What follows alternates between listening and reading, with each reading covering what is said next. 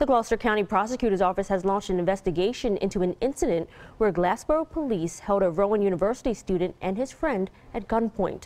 This cell phone video went viral, showing the moment when police, because of incorrect information, handcuffed Rowan senior Altif Hassan after a traffic stop. Officers later released them.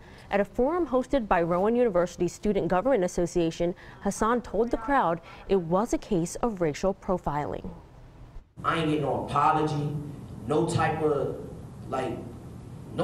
feeling that they didn't mean to do it. Police officials did not attend the forum. When contacted by Eyewitness News, they declined comment.